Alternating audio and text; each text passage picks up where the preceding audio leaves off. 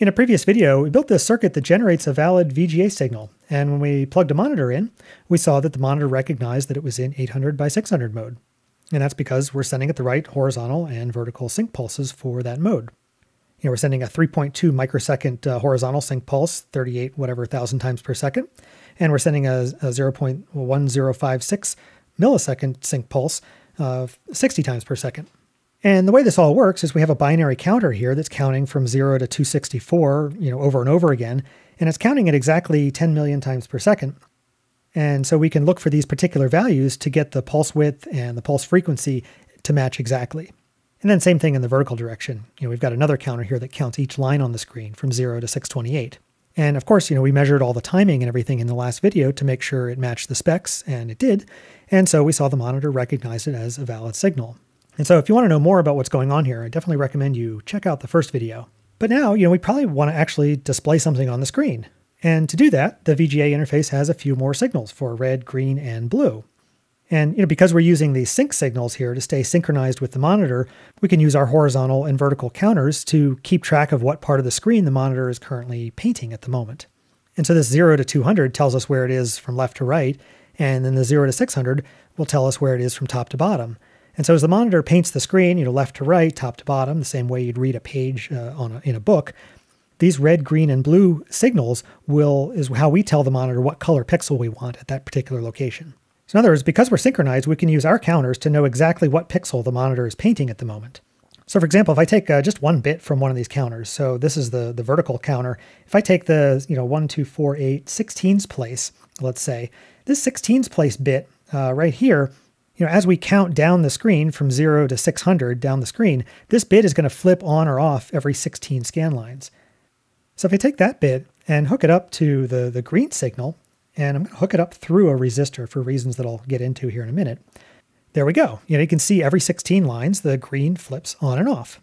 And that's because as our vertical counter counts from 0 to 600, every 16 counts, this 16 places bit flips on and off because that's how binary counters work. Now, if I hook the red up here to the 8's place in the same way, there we go. And now you can see the green and the red, as well as yellow when the two mix.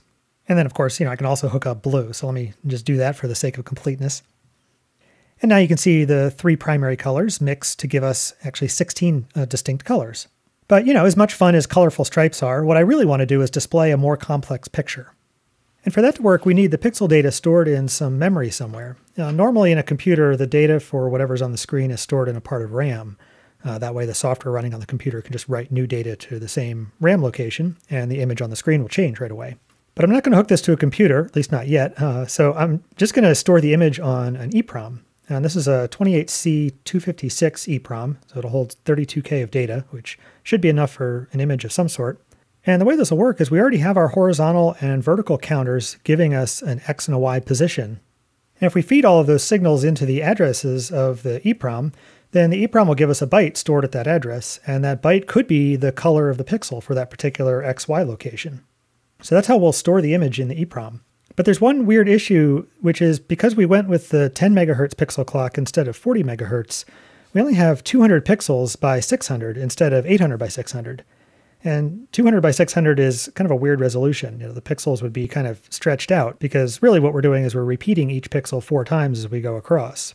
So it'd be nice to maybe slow our vertical counter down so we repeat each line 4 times as well. And it's actually pretty easy to do. If we have our counter counting in binary like this, here we're just counting 0, 1, 2, 3, all the way up to 16, just counting in binary.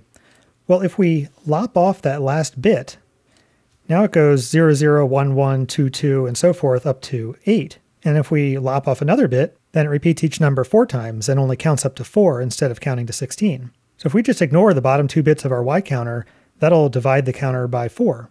We actually still have another problem, which is the EEPROM I have, the 28C256, it actually only has 15 address lines, so we couldn't fit all these address lines here even if we wanted to.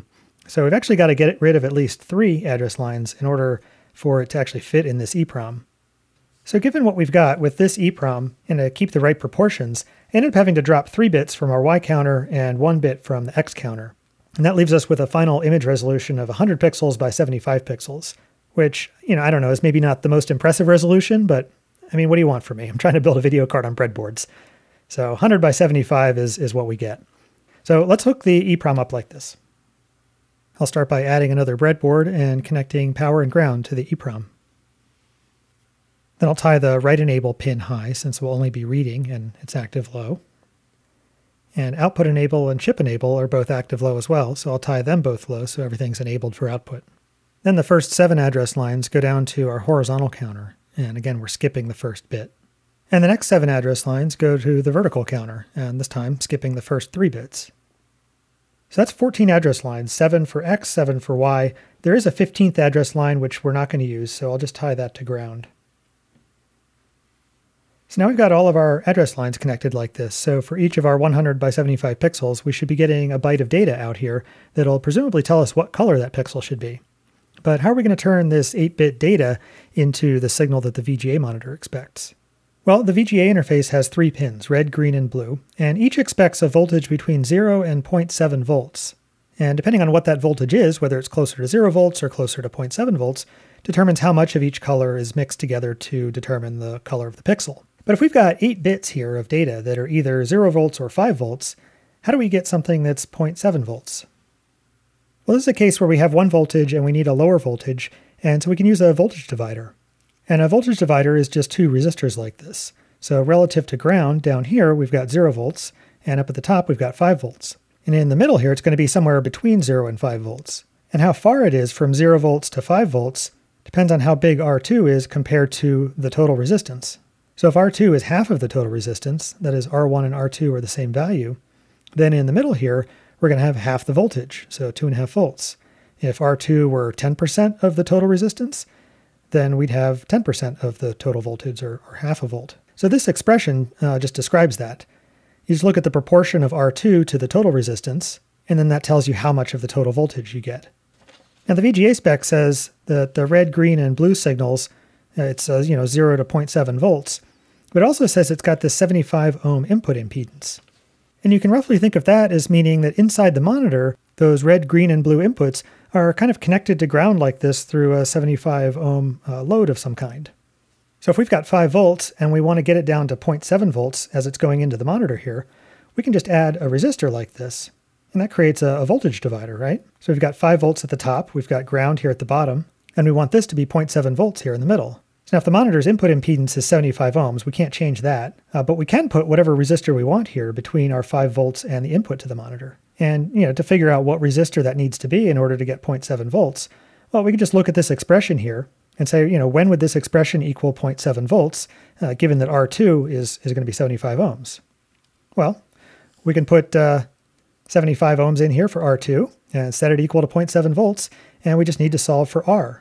So 5 times 75 is 375, and then R plus 75 times 0.7 is going to be 0.7R plus 52.5. Subtract that 52.5 from both sides, we get 0.7R equals 322.5. We can divide that by 0.7, and we get R equal to 460.7 ohms. So if we take 5 volts and we put it through a 460.7 ohm resistor, we'll have 0.7 volts here going into our monitor, given that there's a 75 ohm load inside that monitor. But ideally, we don't just want 0.7 volts or 0 volts going into the monitor here. Ideally, we'd be able to have a range of voltages between 0 and 0.7 volts so we can get different brightnesses of red, green, and blue, so that we're able to have different shades of colors. So for example, if we wanted 4 different voltages from 0 to 0.7, evenly spaced, so we could get 4 different shades of red, green, and blue, we'd have to solve this equation essentially for each of those different voltages to find out what resistor we need to get that particular voltage. So that's what I've done here. That's what these different resistances are. And this is for 1/3 brightness, 2/3 brightness, and then of course full brightness at 0.7 volts, which is what we just figured out is 460.7. And we could use these different resistances to get these different voltages so that we end up with these different brightness levels for each of the colors. But of course, they don't make 1555.4 ohm resistors. They make 1500 ohm resistors, and they don't make 722.9 ohm resistors, but I've got 680 ohms, which is maybe close enough. So if we use those resistors to build something like this that's got 2 inputs over here that can be either 0 or 5 volts and an output over here, then check this out. If both inputs are 0, like this, then the output's obviously going to be 0 volts, right? But if one input here is 5 volts, so the one hooked to the 1.5K resistor is 5 volts, and this is a 0, then essentially we're kind of in this scenario here where we have, approximately 1500 ohm resistor, and we're going to get about 0.23 volts over here. But if we flip that around and we don't have anything here, and we have 5 volts down here, then we're going through the 680 ohm resistor, and we're going to have, about 700, we're going to have about 0.47 volts. But then if we have ones on both of these inputs, so both of these inputs are 5 volts, well, then these resistors are going to combine in parallel. And to combine resistors in parallel, you use this expression here, which is sort of the sum of, or the reciprocal of the sum of the reciprocals. So to combine 1500 ohms and 680 ohms in parallel like this, it's going to appear as a single resistance from 5 volts to this point over here of 468, which is pretty close to here, and so we're going to get 0.7 volts. So this takes two inputs that can either be 0 or 5 volts, and gives us 4 different possibilities that give us these 4 different voltage levels from 0 up to 0.7 volts. And so with just a couple resistors, we can take 2 bits of binary data and convert that into one of 4 different voltage levels from 0 to 0.7 volts. And if we do that for red, green, and blue, then we can use 6 bits of data coming out of our EEPROM to get 4 different shades of red, green, and blue, which combine into 64 different colors. And so this is the mapping for those different colors, if you're familiar with these hex codes for colors. But you can see the last 2 bits here controls how much blue there is. The middle 2 bits controls how much green there is. And then the first 2 bits controls how much red there is. And then this here is what those actual colors look like. And so those are the 64 colors that we're able to generate with a circuit like this. So let's actually hook these resistors up to the outputs of our EEPROM. And so here are the 1.5K resistors. And of course there's 3 of them, one for red, green, and blue. And here are the 680 ohm resistors. And so I'll hook the first 2 data bits up for blue, and the first one's going to go to a 1.5K resistor, and then the next one will go to a 680 ohm resistor. Then the next 2 bits will be for green, so go to a 1.5K resistor, and then to a 680 ohm resistor. And then finally the last 2 bits are going to be for red, the 1.5K resistor and the 680 ohm resistor. And then we just need to tie this side of the resistors for each color together. So we'll do blue, green, and red. And so now over on this side, we should be getting that voltage between 0 and 0.7 volts. So now we can try hooking this up to the monitor again. So here's our 15-pin VGA connector. And I've got the same sync signals before, and the ground, of course. But now I've got the red, green, and blue hooked up to pins 1, 2, and 3. So we can hook up ground and hook up our sync signals as before. So the horizontal sync and the vertical sync. And then the colors we can just hook up over on this side of the resistors. So there's blue, there's green, and there's red. So now if we power up our circuit and plug in the monitor, so we basically see the same thing as before. So the monitor comes alive, so it's detecting the sync signal, but it's still a blank screen. And of course that could be because what's in the EEPROM is just blank, but I happen to know that this is an erased EEPROM, and when you erase an EEPROM, it just writes all ones. So we should actually see a white screen, and we're not. But I think the problem is that if every address in the EEPROM is set to all ones, then we're going to be outputting a white for every position. And that includes even in the blanking time here. And we really shouldn't be putting out any pixels in this blanking time because, well, it should be blank. And in fact, this is one of those things that might actually damage a CRT monitor, and hopefully won't damage my monitor. But the way we can fix that is to use these signals that we're detecting here for the blanking intervals, right? Because we're actually detecting when we're in this horizontal blanking interval right here with this flip-flop, and we're detecting when we're in the vertical blanking interval down here. So really what we need to do is we need to figure out, are we in that blanking interval and those together? And we could actually use the result of that for the output enable signal for our EEPROM. So we can essentially turn the output of the EEPROM off if we're in that blanking interval. So what I'm going to do is add a NAND gate here. And I'm using a NAND gate so that the output is inverted because our chip enable, or not our chip enable, well actually both, but the output enable, which is the one we're going to use, the output enable is active low. So that way if 2 inputs here are high, then the output will be low. And then the 2 inputs that we'll use is we'll look at if we're in the display period for horizontal and the display period for vertical. So let me hook up power and ground for our NAND gate. And so the first input here is going to say, are we in the horizontal display period? So in other words, this is saying, are we in this time here? And then the next input is going to say, are we in the vertical display period? So that's going to say, are we in this time here vertically? And if the answer is yes, if we're in both of those, Then what we want to do is we want to take the output of that and use that instead of just always tying our output enable low. So here we'll say output enable only when both of these conditions are true. So now let's reconnect our monitor and see what we get. And that's still not working. But it's possible that I've got these mixed up, and so I'm actually outputting only during the blanking interval. So let me just switch this over to the inverted outputs on both of these. And there we go. Now it actually looks like we're getting, looks like a white screen. So if we want to display something a little more interesting, then we've got to come up with a little more interesting image. So let's find an image that's nice and colorful. This looks good. Public domain, that's perfect. So I'll download, I guess, we're going to reduce the resolution here quite a bit, so it doesn't matter too much. So then if I load that image up in Photoshop, we can resize it. So we want our image to be 100 by 75. So 100 by, well, make it 114 by 75, and then we can crop it to 100 by 75. Okay, so there's our image with the resolution that we have on our screen. And so now we need to change the color mode, so we're using indexed color, and we want a custom palette. And so these are the 64 colors that we can produce with our resistor voltage dividers. And they're also in the right order. So for example, an index of 8 is this green color.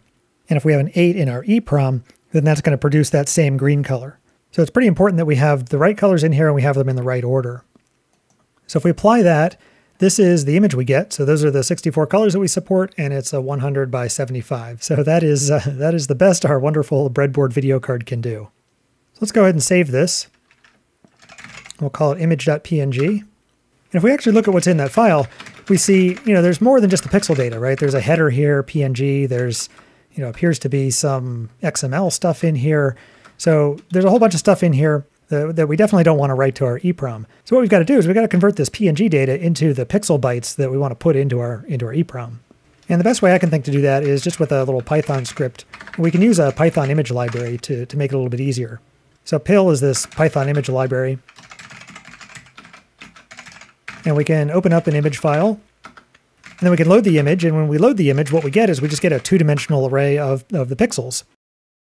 And because we're using indexed colors with 8 bits, and we've got our colors in the right order here with the right index values, the pixels that we end up loading are going to be the values that we want to actually output from our EEPROM to get those particular colors. So really what we want to do is we just want to write all those pixels to a file without any of the PNG header information, without any compression, without anything like that. We just want to write the raw pixels to a file, and then we can write that file to the EEPROM. So what I'm going to do is just go through all the pixels. And since our image is 100 by 75, I'll just go through all 75 lines and then go through all 100 pixels per line. And then I just want to write the value of that pixel to a file. So I'll create an output file, we'll just call it image.bin, and we'll just write to this as a binary file. And what we'll write to it is we'll write a character that has the value of the pixel. So the pixel is going to be coming from our pixels array, and it's just going to be at the XY value that we're at. And so if we run this, that'll create that image.bin file. And if we look at the image.bin file, what we should see in here is we should see all of the pixels. So I don't know if this looks like a bird to you, but one sign that we're on the right track here is that all of these values in here are less than 64. Or well, they're in hex, but they're less than 40 hex, which is 64. So at least everything seems to be in the right range. But this isn't quite how we want to organize the data in the EEPROM. Because remember, we're using 7 bits for the X position and 7 bits for the Y position. And so because we have 100 pixels per row, we have this X counter that goes up to 99. But once it gets to 99, it doesn't just go to 100, it goes back to 0, and then we increment our Y position. And so the actual address in the EEPROM will jump from 99 to 128, because these will all go to 0, and then this bit will be a 1, and that's the 128th place. So in the EEPROM, really, even though we only have 100 pixels per line on the screen, in the EEPROM we want to take up 128 pixels per line. But that's easy enough. We can just, for each line, instead of 100, we can just do 128. And then because we're writing that 128 times, we'll end up writing 128 things to the file. So let's run the conversion again. And we get an error. So image index out of range. And that's because, our image only has 100 pixels across. So, when we're trying to get pixel 128 or even pixel 101 or 100, that pixel is not actually in our image. So what we can do is we can just try to catch that condition.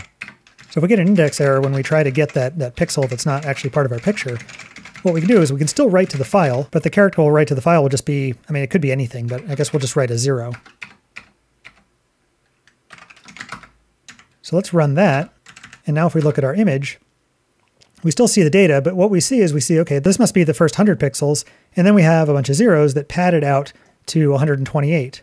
And so you can see like this block here, that's the first line. And then this next block here, with all the zeros padding it out to the end, that's the next line. And so this should be the format of data that we want to put into the EEPROM. Now I suppose I could use the EEPROM programmer that I built in a previous video, but in this case, because I've got all the data in a file and everything already, it's probably easiest just to use a commercial EEPROM programmer. It's also a lot faster. Let's pop our EEPROM out, put it in the programmer, and then I'll use MiniPro, which is just an open source EEPROM programmer tool that works with this programmer.